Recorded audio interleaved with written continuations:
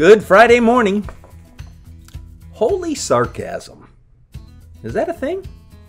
Sometimes conditions warrant the use of irony, maybe a tad of sarcasm if you will, to bring to light inappropriate behavior or beliefs. There's a dear woman in our church who is gentle and loving, one of the most timid women I know.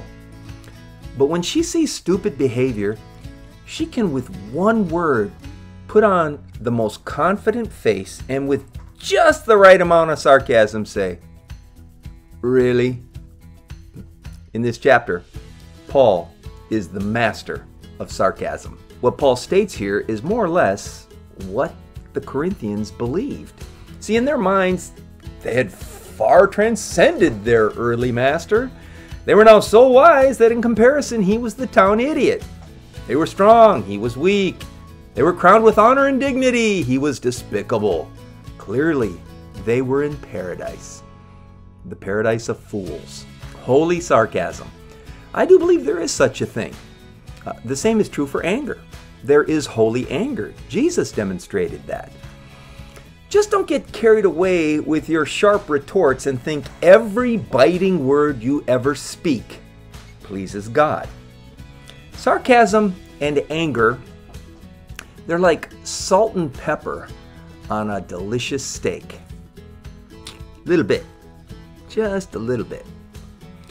Every mistake that friends and family make does not call for a caustic retort from you. Sarcasm, it's a dangerous weapon. It needs to be used rarely and carefully.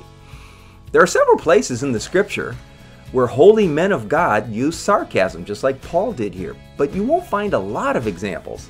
Perhaps the most obvious one is Elijah's words on Mount Carmel in that battle he had with the 400 prophets of Baal.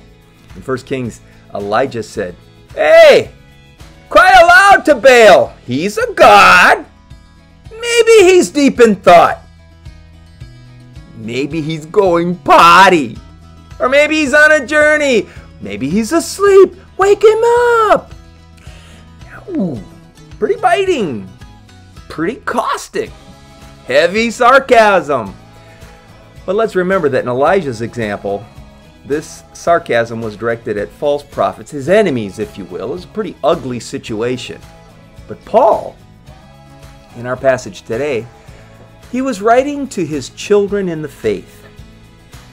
And yeah, his sarcasm was going to sting a bit, but it really did come from a place of love and with a sincere desire to help them. When you use sarcasm to make someone look ridiculous, you're using it wrong. It's not holy. If what you feel when you're using sarcasm is bitterness or resentment, that's not holy. Paul wanted nothing more than to help the Corinthians, and he had no pleasure in causing them pain. As Paul moves through this sarcastic speech in these 8 verses, notice how his tone really is not caustic. It's actually compassionate. Here's Pastor Pat's paraphrase of 1 Corinthians chapter 8, verses 8 through 16. "Well, you got the world by the tail on a downhill pull. 2 years of serving Jesus, and now you're the master, and I'm the town idiot? Really? Come on, guys. You know me. I've worked tirelessly to help you to grow in your faith. Every time I've been criticized, I haven't fought fire with fire. I've even blessed those who've belittled me. You know what I've had to endure, the slanderous way that I've been treated. Folks, I'm not trying to shame you. We're family. I love you, and I do want what's best for you.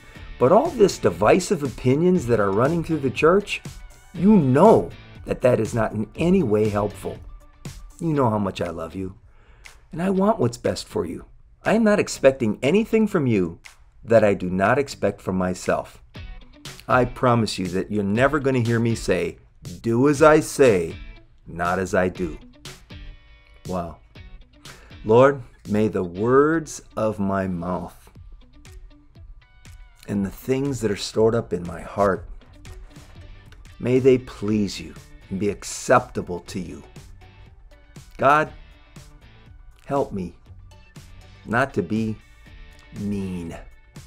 And if ever you call on me to sarcastically speak in holiness, help me to do it with a wink of the eye and a smile on my face in a way that will assure the person I'm speaking to that I love them. I don't know if this helps you. It helps me. God bless you. I'll see you tomorrow.